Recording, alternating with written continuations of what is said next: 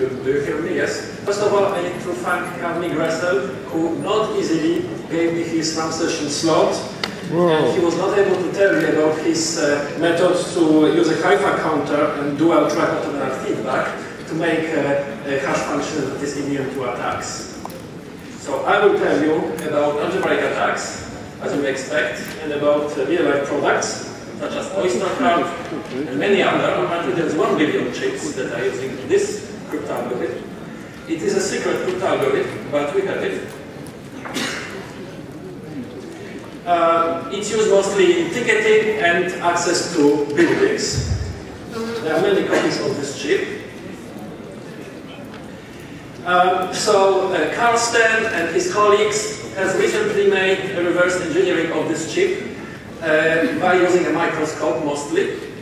And you can actually see how gates look like, and you get the crypto algorithm that is used there.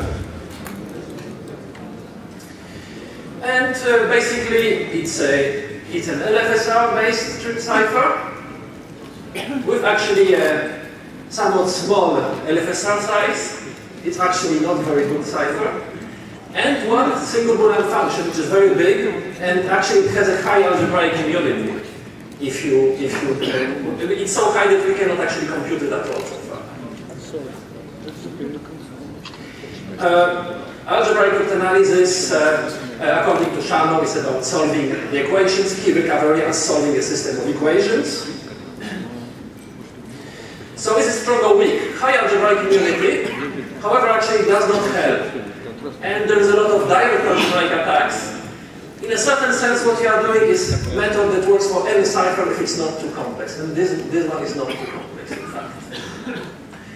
So our fastest attacks, they use algebraic equations and conversion to stat solvers, which is the last step of the attack.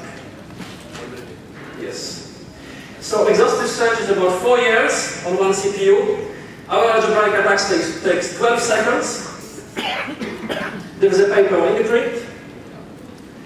And there is more. So what about cloning a card with passive disk dropping, one single transaction, purely cryptographic attack? So unlike other papers on MiFare, we do not use any protocol or RNG vulnerability. And then in minutes we can make a clone card. Thank you.